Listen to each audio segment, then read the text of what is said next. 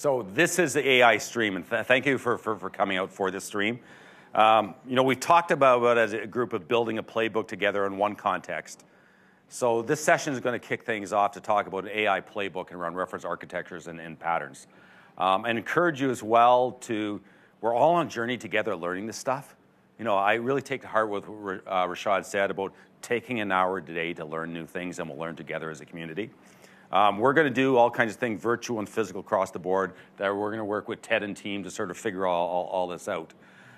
So I want to welcome our speakers to talk about this subject, and definitely catch them throughout the day and through the breaks. What are you getting? What are you missing as well to help us help you? Turn it over to you. Thank you, Paul. Hello, everybody. My name is Mangesh Pise. I'm an enterprise architect with SAP. And you are in the session for AI Playbook, where I'll be talking about reference architecture. So just a caution, if this is the flight you want to be on, stay on. It happened with me once. By the way, very good to see some familiar faces I met. Good discussions with some of you. Definitely not artificial intelligence, but gave me some basic intelligence. So I think it's a good start between us. So.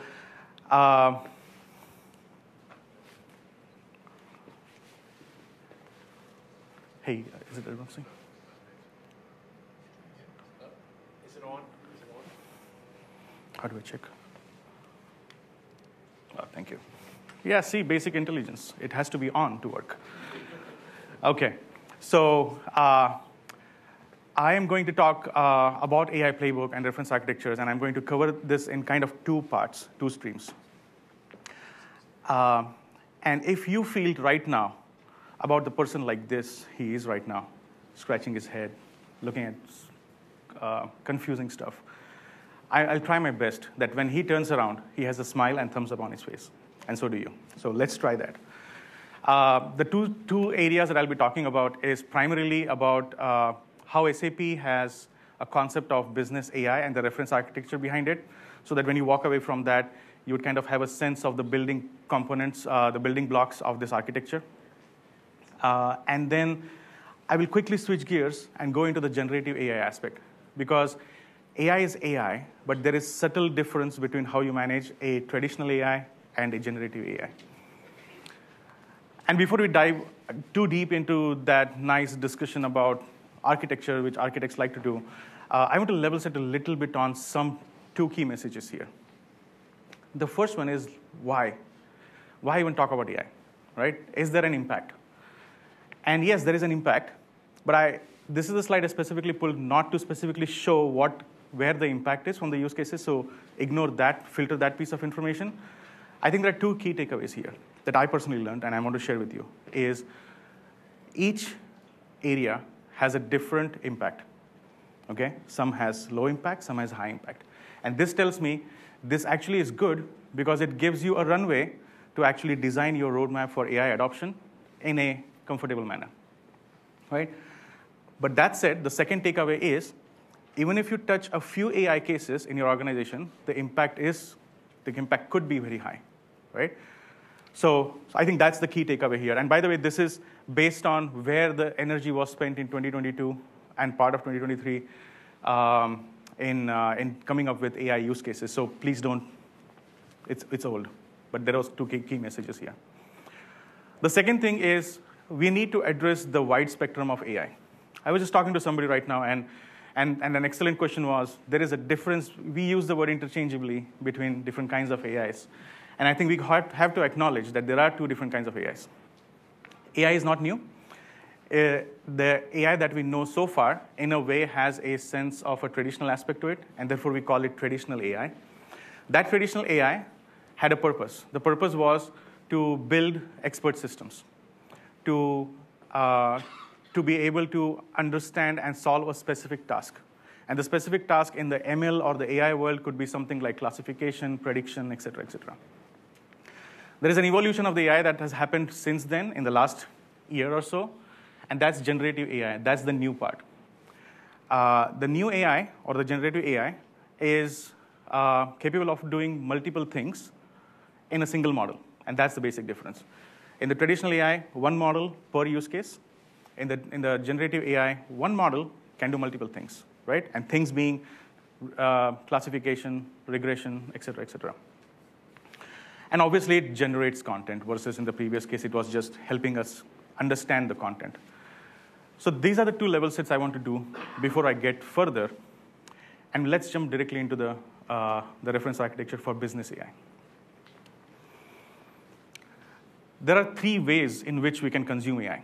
I think we have to start from the consumption side. And I'm consciously starting here because I am at least fed up of using ChatGPT and figuring out how the hell that I use that in my enterprise, right? And I think we need to make it consumption ready. I think that's the time right now. So there are 3 ways in which we can consume AI. We can make our applications intelligent, right? That's called embedded AI. Good. I mean, there might be a few applications which are already doing that today with the traditional AI aspect. If your application is running with 3 letters, acronyms, good luck with that. And by the way, I mean starting with ECC or E. And that's because those applications are still, those were not meant to be AI from back then, right? The whole purpose was different. So don't beat yourself up. The second aspect is you can build something on the side from an AI perspective and consume it in your core application. But again, the objective there is to make your core application intelligent by running the AI capability somewhere else. And that's bolt-on. And that's self-explanatory. And the first 2 things basically are still from a vendor perspective. I would say they're still biased towards that because when a vendor is providing you a software like SAP, we want to make sure that either the application is intelligent or we provide intelligence somewhere else to kind of empower our own application. The third one is really empowerment to you, and you being customers, partners, et cetera. And that is the build aspect. So it is important that there is a reference architecture that addresses all these 3 cases. And it as much as it leans you towards incorporating or building AI or using AI, consuming AI from the core applications, there are certain, there may be certain requirements in your business, competitive advantages, et cetera, that will need you to actually be able to use this platform as a platform as well. So business applications are used by business users, right? And if our objective is to provide intelligence, artificial intelligence capabilities to the business users, we need to be able to influence those business apps today. So what happens typically in an enterprise scenario like this? The AI system design starts off happening in the side somewhere, right? So AI is typically you train your data, you test your data, training, testing, large amounts of effort spent into that. And then in the end, finally the serving happens of AI, of this model. Serving is a fancy way of saying, I'm going to expose an API and let an application consume it. So once an API is exposed or a model is served, the business application can consume it. And obviously, the application needs to be modified or adapted to access that AI. But then there's also a lot of things that happen around that AI, building that AI system. Managing your data pipelines, right? Getting the data, and after that, the data scientists still have to do a lot of things with that data, classifying, feature classifications, et cetera, with that. But then in addition, there are also other heavy liftings that happens, which is not necessarily data scientists, but it's still an infrastructure-centric perspective, which is the code that is actually training the system, aka Python, Java, whatever, right? Typically Python, has to be managed as a code. It's a repository. It has to be stored in the repository, accessed, version managed, et cetera. This code needs to run somewhere, right? It wouldn't run on the laptop, obviously. It would run on the CPUs or servers, but it would also need GPUs. So that whole infrastructure management aspect of training and testing your models happens here in building this AI system. And now comes this new concept of embedded AI. The part in the black boxes there is typically the traditional AI, which is where models were purpose-built, models were built for a specific use case, and then the AI ecosystem that provides large language models or generative AI models are consumed typically directly. So just imagine as an architect, now up until now, AI was accessed through the APIs served in your environment, serving. And now when the applications need to start reaching out into these extended ecosystem, I would say, AI ecosystem, how many lines you're going to draw, right? And I think we need to start governing that. We need to start putting some control over that. So here is one approach that SAP has taken. SAP already has a solution called AI Core, SAP AI Core. That's where the traditional AI was already provided.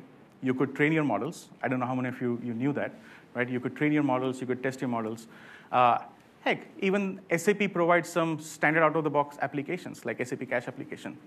The training for that initial setup, the configuration part, also happens here in the AI Core. So that's where that AI Core component sits to support our traditional AI aspect.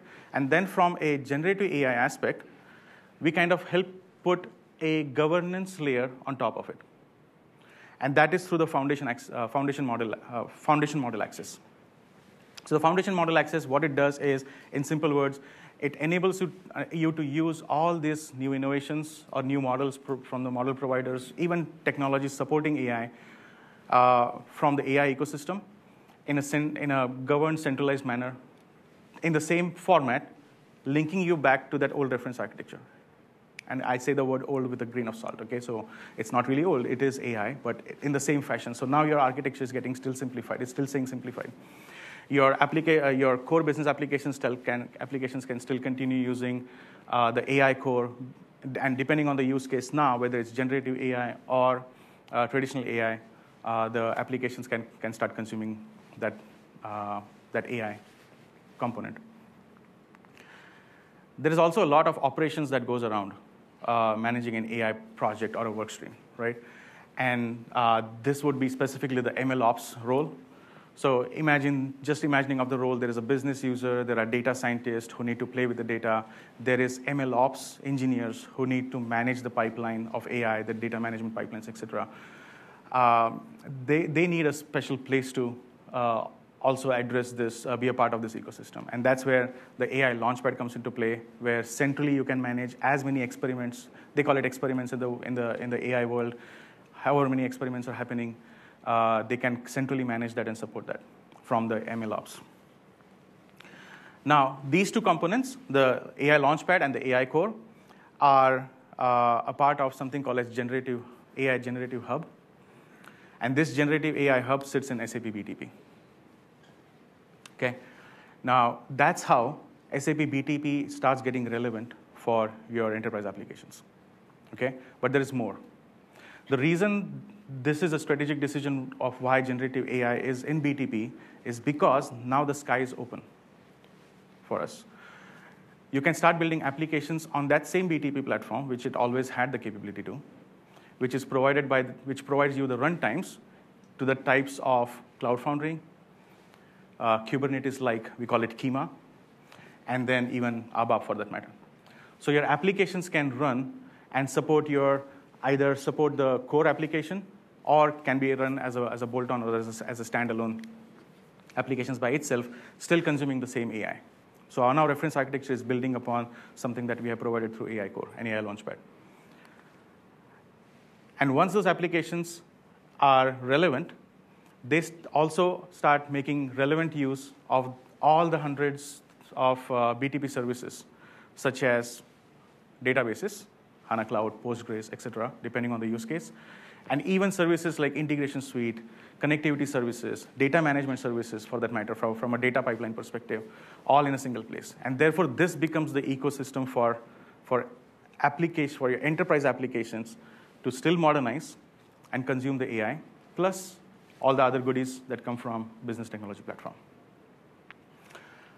Now, this is generative. It covers both the generative and the traditional AI, but I will go a little deeper into the generative AI aspect because there is some method to that madness, which I want to talk through about, and we'll come back to this diagram and see how the generative AI aspect fits in there.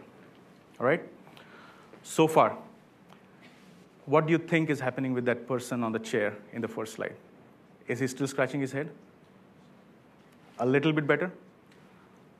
I am seeing heads nodding, so that's good. Okay?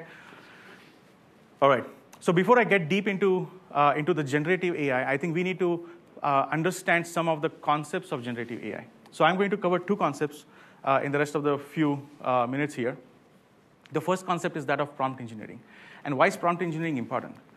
Prompt engineering is important is because that's how we talk to AI, to generative AI, the LLMs, large language models. The way you talk to large language models is called prompts, and there are various techniques that are applied when you talk to this prompt. And these techniques have a name. Two of the techniques are called out here, which is one-shot prompt, a few-shot prompt. There are a few more. One of my favorite ones is called chain of thought, and so on and so forth. But because I don't want to make you expert prompt engineers here, I'm kind of limiting myself to just two right now. So we'll see how these prompts work so that you can capitalize on that and start understanding how this thing works for the rest of the reference architecture that I'm going to paint about.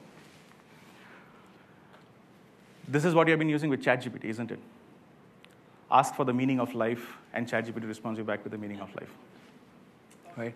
Or ask the difference between AI core and yes, non. and ChatGPT will do that eventually, but you can use our AI for that. So this is another example that I want to bring around, which is about a ML task. So I'm asking for sentiment analysis. Sentiment analysis in the grand scheme of things is nothing but a classification, where the classification is standard, whether the sentiment is positive, negative, or neutral, right? And ChatGPT does that for us in a single shot prompt. Then comes the few shot prompt. Few shot prompt is a technique in which you teach the large language model. I'm using the word teach carefully. I am not using the word training, because training does not happen in LLMs. LLM is already trained, okay? So you're going to teach the LLM, large language model, through your instructions to follow certain, to go through my inputs and as examples and learn from it and then figure out what I'm trying to do. So in this case, I'm going to still do sentiment analysis, except in this case, I want the LLM to not use the standard positive, negative, neutral kind of labels to my data. I want it to use thumbs up, thumbs down, and thumb sideways. And therefore, it has done that here in this case, based on the few examples that I've read. So let's take this example. What was the impact of Hurricane Katrina on life? And if you ask this to LLM, you get a pretty good response. I'm going to rush through it because I don't even want you to read this. It is a pretty good response. It's not bad at all. The question really we should be asking is this a good enough response? As an enterprise, would you trust it? Is this trustable response? And to answer that, we have to go a little bit behind the scenes of LLMs and look at it critically as architects. We have to look at its abilities and shortcomings. Few of the abilities, there are many abilities, but two of the abilities that I really want to kind of call out here. The first one is, never before have we been able to talk to an LLM with plain language, with plain text. And that's a pretty good thing here. The other thing is the size of the context window, which means how much can LLM understand and remember from the prompt that you provide. If the prompt is just one single sentence versus a prompt that's thousands of statements, right? And LLM has that ability to extract useful information, create an objective map of the information that is provided in your prompt to answer the question that you're asking, and we'll see that. From a shortcomings perspective, I think that the two one that really kind of I'm excited about is, excited in a good way, is, because we can solve them, by the way, is that it is not aware of the current affairs. So it does not know any latest information. And then that it is sensitive to the way we prompt our inputs to this LLM. So the question again is, how do we solve this? How do we overcome the shortcomings? We can overcome the shortcomings in two ways, in three steps. The first is, imagine there is an abundance of identified knowledge sources, right? So this is unlimited knowledge. The second step is ability to find the exactly relatable knowledge pieces, okay? And the third step is an LLM prompt or a template that can be then sent to LLM for answering our questions. So if we go back to this example for a second, what I mean is I'm trying to show here. So if we take this same prompt And we imagine that the internet is the whole knowledge source. I've done number one, and I've identified my knowledge source. And if within that knowledge source, I have been able to identify that Wikipedia is the knowledge piece that I want for my LLM to be aware of when it's answering, that's my step number 2. And then I go back to building my prompt, which is step number 3, along with instructions to how to use that information. And here I'm asking it to look at this information and then provide answer to my question. So look at the highlighted piece, that's different, along with the context that is provided through that Wikipedia page. This, by the way, is called grounding an LLM prompt, because you're grounding it with some facts and truths, and the response that you get is, in my opinion, pretty factful. So the first response is not bad, but the question is about trust, and the second response is based on some relevant knowledge, and therefore the response should be trustable, reliable. But is this fair that we do this manually all the time? It's not. And there has to be some mechanism to do this in automation form. So these 3 steps, from a technology components now, these lead to these 3 pieces. The first one is vector database, text embedding, which is an ML process where you convert a human understandable information into, let's say, numbers or array of numbers, and then the LLM prompt template. And on a high level, the way it works is the information that we need is converted into a vector, stored into the vector database, and then retrieved to be put in a LLM prompt. This method has a name. This architecture pattern has a name called retrieval-augmented generation. 3 different words, retrieval-augmented generation. So let's understand what retrieval is. Retrieval is, fancy of saying search. Retrieval is search. But this is a little fancy, really, because if you look at search, search can be of 2 types. One is a keyword-based search and a semantic search. And what we want is semantic search. What's the problem with keyword search? Given a source of information, you look for cloud ERP, you're going to find a document where the words occur as cloud and ERP. You try to change your search term, modern enterprise platform, and you're not going to find that context, right? And that's a problem. Whereas in the semantic search, if you apply the semantic search on top of it, you are going to be able to find it with not those keywords, but something else. And that's because what semantic search is doing is it's going in a space called vector space and finding words that have closest meaning to the search term to identify which documents might have those relatable terms, right? So for example, modern can be identified from latest and innovation together, right? And that's how good context is received. So again, remember that the objective here was to find good context so that we can apply it in our prompt. From an augmentation perspective, it goes back to our LLM prompt. The LLM prompt template has to be a well-engineered LLM prompt template, and that's where prompt engineering really comes into play. It's not just an ability to write a prompt, but also do a lot of things with the prompt, okay? So just as an example, just read the second line here that says, politely say that's unethical and state the reason for being unethical if the questions fall outside of the ethical bounds, right? And that's kind of putting some guardrails. And this is just an example. This is not even the way guardrails could be or should be put in the system, but I just want to present an example that the LLM prompt is doing a lot of things, and this is one of the things as a responsibility.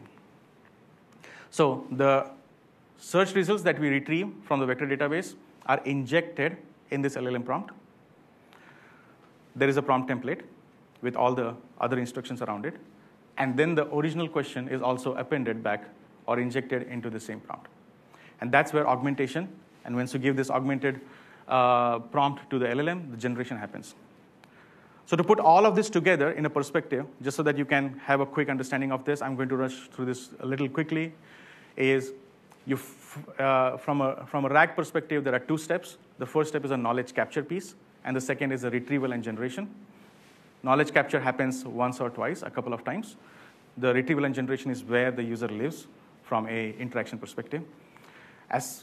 Once you know what the source of information is, the source of information could be images, videos, text, pages, web pages, but also your database records, right? Enterprise applications. Those can be vectorized, converted into numbers, stored in the vector database.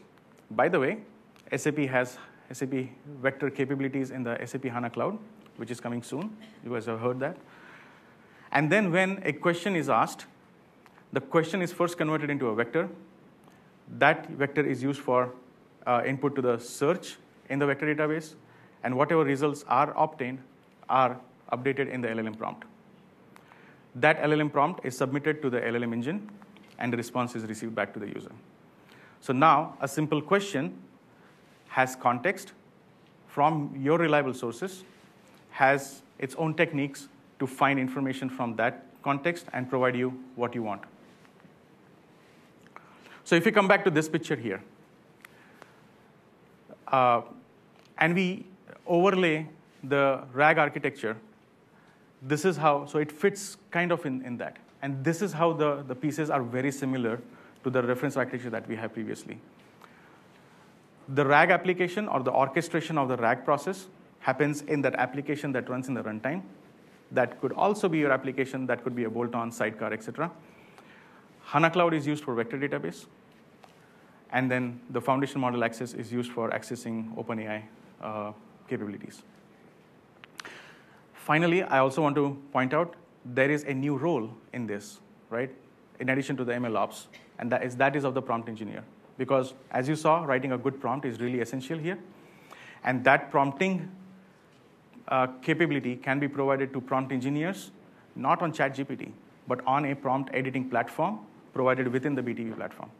Because remember, you might be using an application or a use case where you might be doing something called as chaining of LLM, where you might be using Gemini for one aspect and then OpenAI for another aspect of your use case. All that has to work from a single place, and that single place is prompt editor within the AI Launchpad. So with that, I have a couple of takeaways for you as enterprise architects.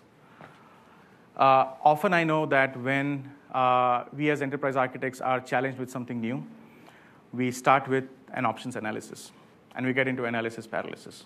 And one of the options many times is do nothing, right? Status quo. Folks, there is no do nothing in this.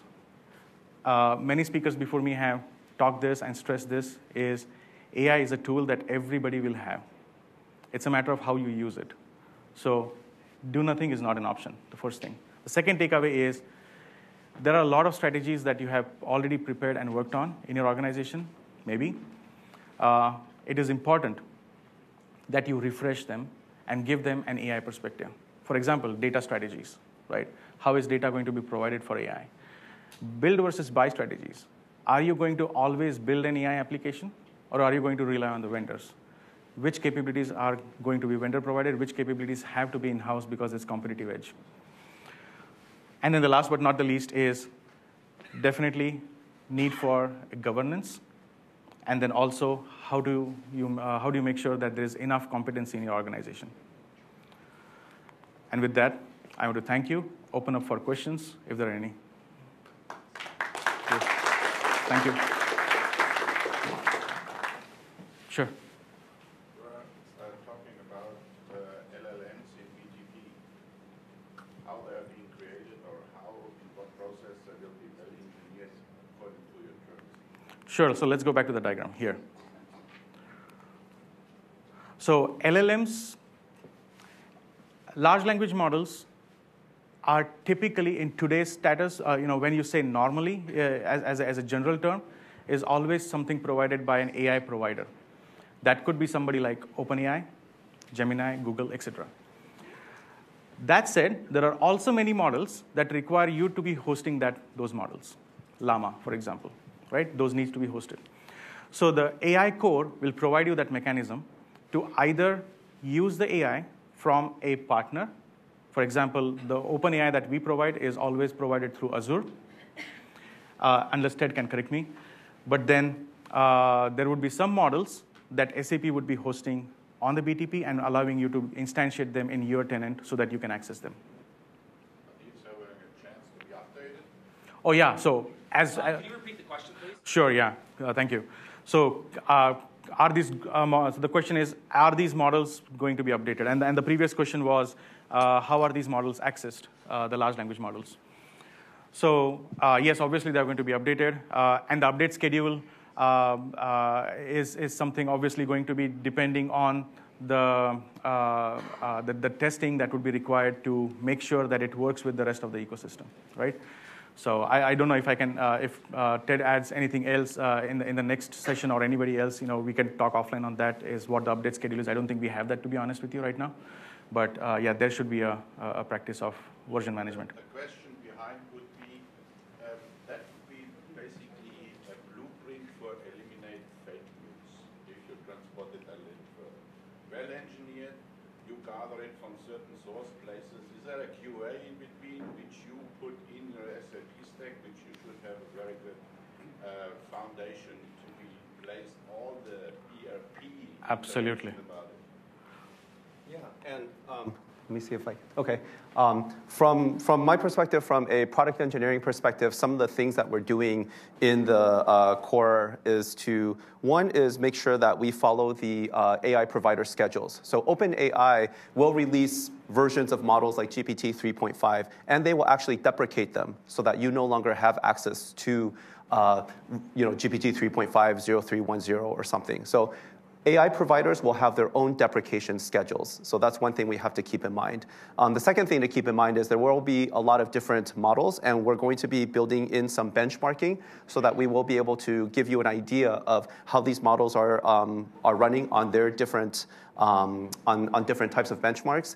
And then the third is, I think in the future, something that we haven't planned for yet is how do we maybe enable you to have your set of benchmark data so that you could test them against various models, for example, to get an idea of how they're performing. Yeah. Thank you. Thanks, Ted. The product development guy speaking is more authentic. One question. Sure. So when you said that we can go to OpenAI like as a third-party AI provider versus you can maybe decide to build something of your own. So there will be an underlying database implication, right? When you're going to OpenAI, the access of OpenAI to years and years of historical data versus when you're building internal, you don't have access to similar database, right? So the question is a little complicated, Sandeep. I'll just repeat that. The question is, if you, and correct me if I'm wrong, if the idea is to access OpenAI externally, there will be a mismatch of the data.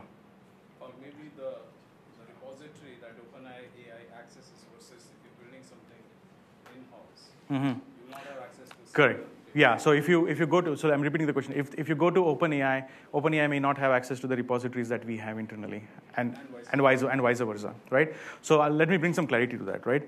So LLMs are a model. LLMs are not your knowledge sources, okay? When you access an LLM, you're going to provide it the knowledge source, aka the context. So irrespective of whether you're accessing the OpenAI LLM model from OpenAI or Azure OpenAI, or internally, any other model, you still need to provide it a prompt. And the prompt will contain those pieces that I just showed, which is the context, which is where the information will be. So the knowledge is already there. It's just how you pass it to the LLM model. I hope that answers. Okay, I have a question here. So we know BTP, right, where B is the business, right? In this diagram, what is the business aspect of the generative AI hook? Excellent question. Excellent question. So the question is, I know you said, but I'm just trying to repeat it from my understanding, which is, where is the B, the business part of this, right? And This could be AWS, could be Azure. Where is the B from you guys coming? oh yeah, exactly. So the B is the first piece there, which is business apps. Ultimately, like I started with, right, is the whole aspect is to bring intelligence to the business user, right? And if you are able to use this, BTP with the BTP components and the AI core, that is ultimately exposed into some business app. And that is where the business interaction is. Because we're not doing this for fun, right? This is not just cool AI with a ChatGPT. This is ultimately impacting some business process. And that's why that, I think you got to think a little deeper is, what are you improving from a business process perspective, right? And at that point, an API needs to be called. That happens to be, like any other API, an AI API call. So what I wanted to bring here is you've got S/4HANA on this side. You bring a purchase order there and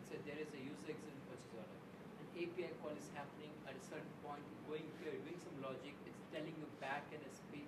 This Good. is what it needs to do. Could we just take that just Exactly. offline for the question, just from a switch over time between sessions? Sure, yeah. Well, Awesome. that's it. Thank you so much. I appreciate that. Thank you. Cool, thank you. And in about 5 minutes' time, we'll start up the next session.